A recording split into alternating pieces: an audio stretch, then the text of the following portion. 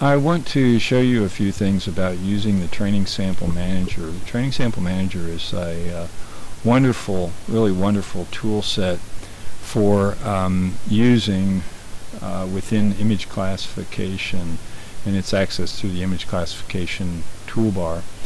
As you can see, I've created a color composite here. This is a 1 through 5 and channel 7 color composite of a Landsat 5 scene of Chicago, Chicago area from 2008, April 15th of 2008. And this is a 1-4-7 color composite, blue, green, red. You can also see over here I've got a base map open, which I don't have turned on right now, but I'm going to use it later in just a moment so that you'll see. So the Training Sample Manager is accessed through the image classification toolbar, which comes to us from toolbars, image classification, and then the Training Sample Manager is right here. This is a very useful toolbar for us, as we go forward. But the Training Sample Manager we open, and then we use this and the various functions on it to create and analyze training samples, small areas that we're going to use to classify the image that we're working on.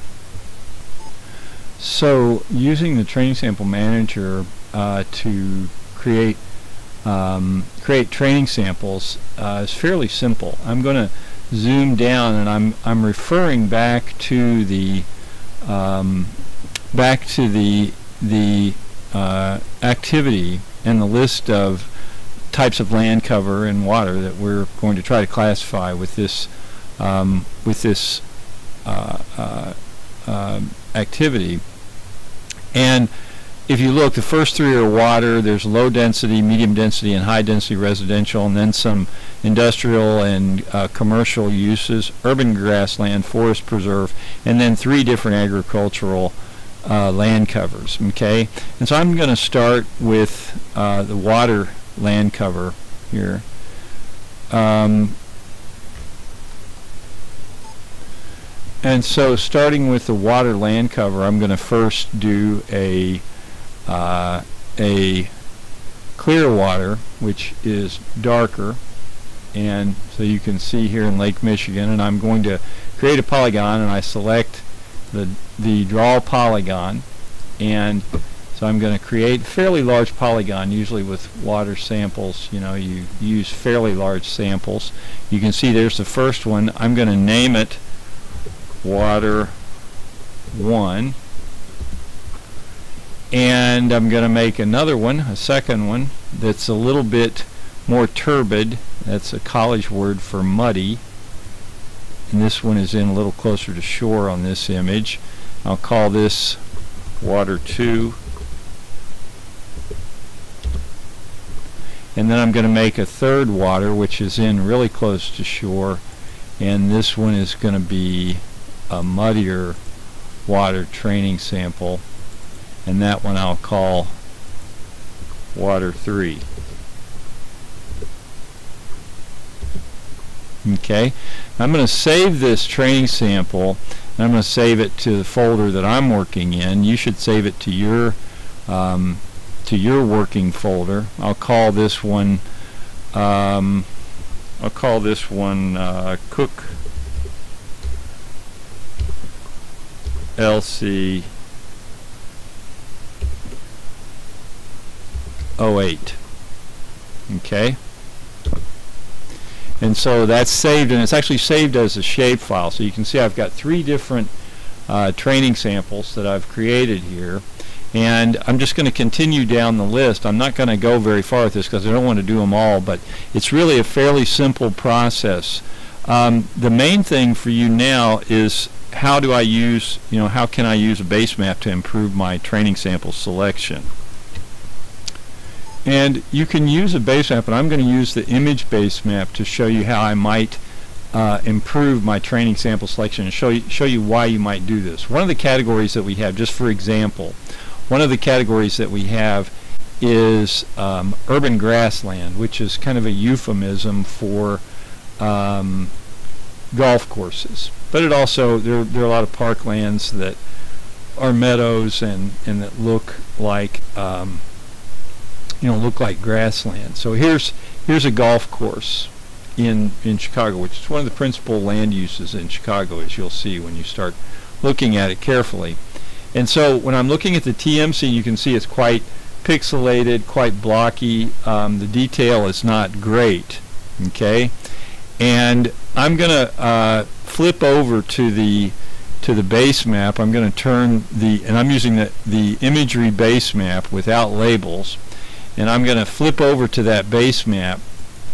And if you look at the detail that you get, and you can't really see this, but if you look at this particular feature here that we're going to use as a training sample, there's a big water feature, which if you play golf, apparently is not a good place to hit your ball.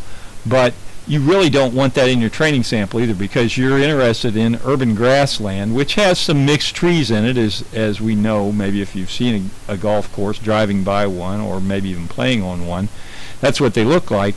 So, but you want to avoid the water samples, because that's going to really cause problems with the training sample. It's going to change the statistics that are derived from that particular training sample that you select. Okay.